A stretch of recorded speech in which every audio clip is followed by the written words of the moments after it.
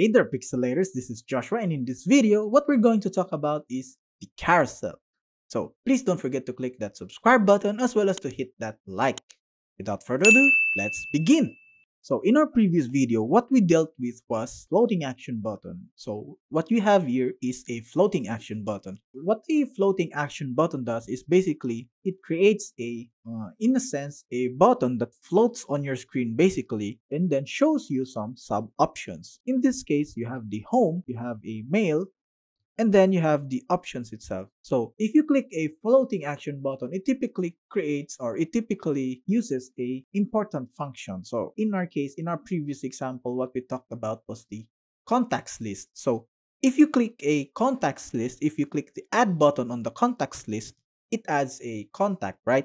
So in our floating actions button example here, you have home as well as the mail. What we're going to talk about in this video is the carousel. Now, in the carousel, what you have is, it is a component that displays information inside a specific content. What do I mean by that? Imagine that you have a window, and then inside that window, you have several contents sliding inside of it. So that's what the carousel basically does. Think of it as a slideshow in other terms. But in Quasar's definition, it is basically an image gallery. So how do we implement such feature? As you can see, you simply need to create a carousel element and then you add a carousel slide element to it. So, in order to implement that on our side, we simply need to create a div. And then we need to add some style to it. Let's say width, let's set it to 400 pixels for now. And then next, what we're going to do is we're going to set a class. Let's add some padding to it. Like that. Just a simple padding.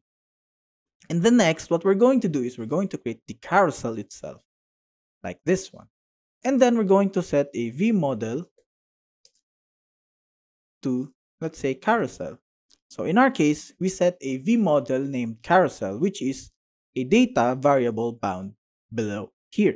So you can see it is, or rather here, it's currently set to home.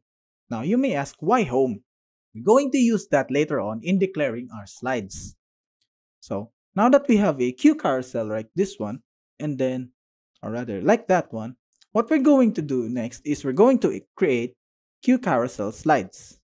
So this one, let's set it to home, like this one. And then let's set a simple content. Let's say class. Let's set it to, let's say text H2. H2 should be enough. And then let's set it to home. And then we simply duplicate it many times over. So let's set this one to mail. And then let's set the text as well. Say mail. Let's set this one to profile. Set this one to profile. And then we click settings. And then set this one to settings. Then, now that we have our slides, what we're going to need is to change our content. So what we're going to do is, we're going to add a button toggle to it. As you can see over here.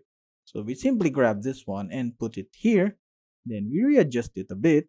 And then we're going to explain what this means basically.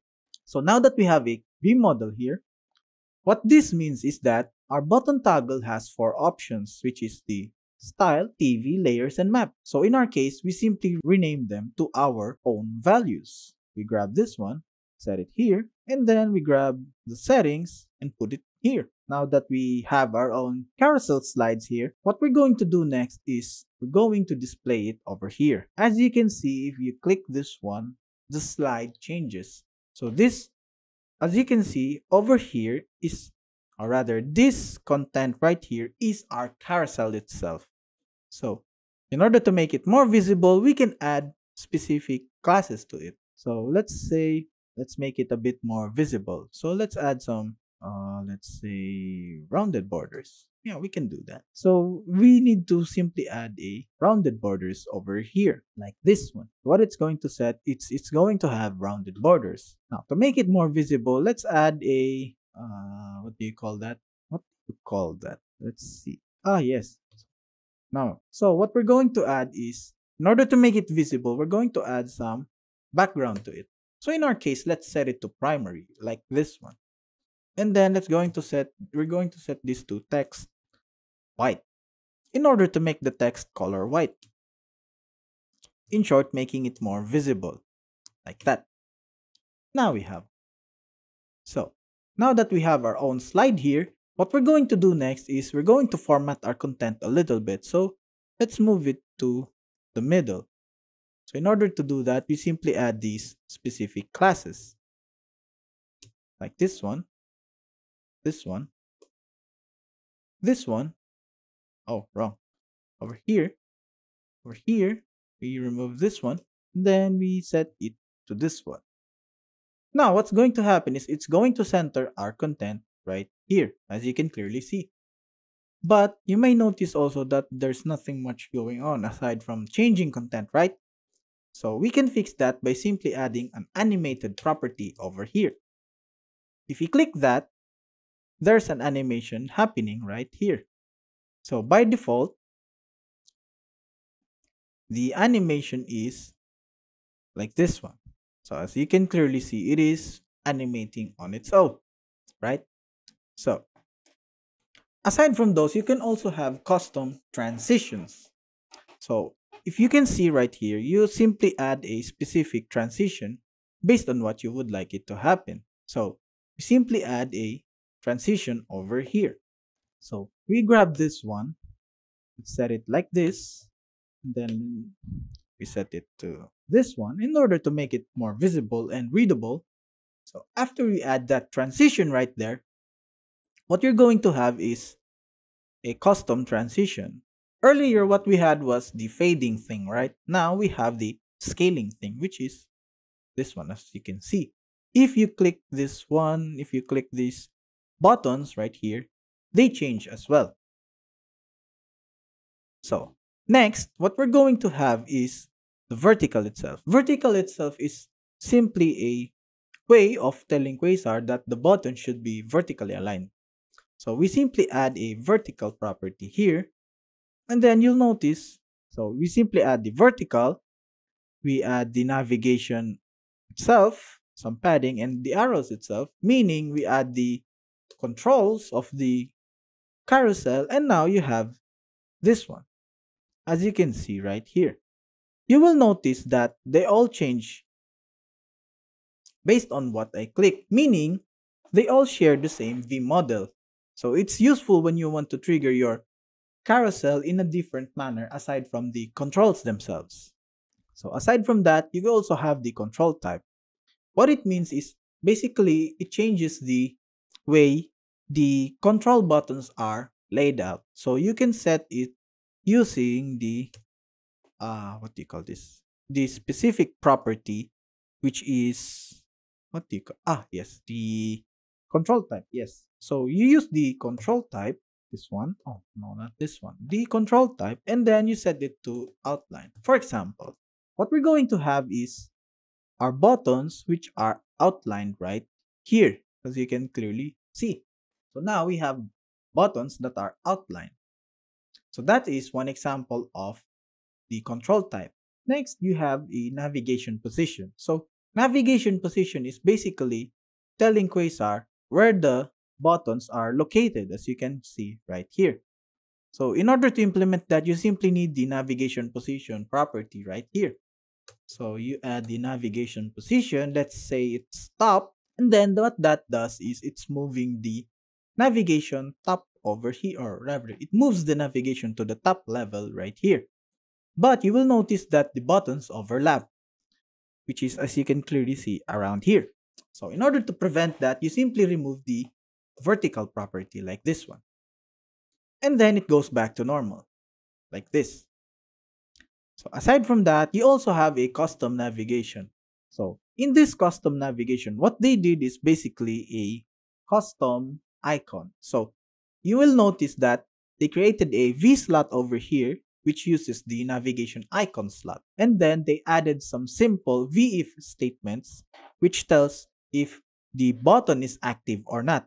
So basically, if the button is active, they display the home icon as well as the yellow color. But if it is not active, they use the white color, and then they use the default icon, which is the circle thing, as you can see here.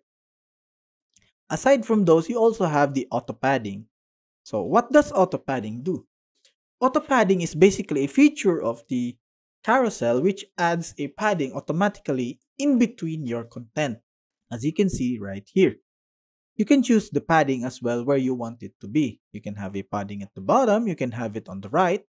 Oh, I apologize. This is the navigation position, right? So you can move the navigation buttons based on where you want it to. You can see the clear difference if you turn the padding on and off right here. So if you add the padding by default, you will have a content within this specific border right here.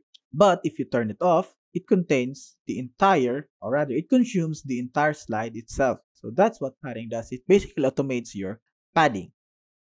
Next is you have a media content. So what media content basically means is your carousel slide contains images, or not just images but rather media. In this case, you can see that they bound the image directly to the carousel slide, and then they added these properties which allows the navigation basically. So if you click this, or these, what do you call this? If you click these navigation buttons, you will see that they have their own images, right? So that's what media content basically does.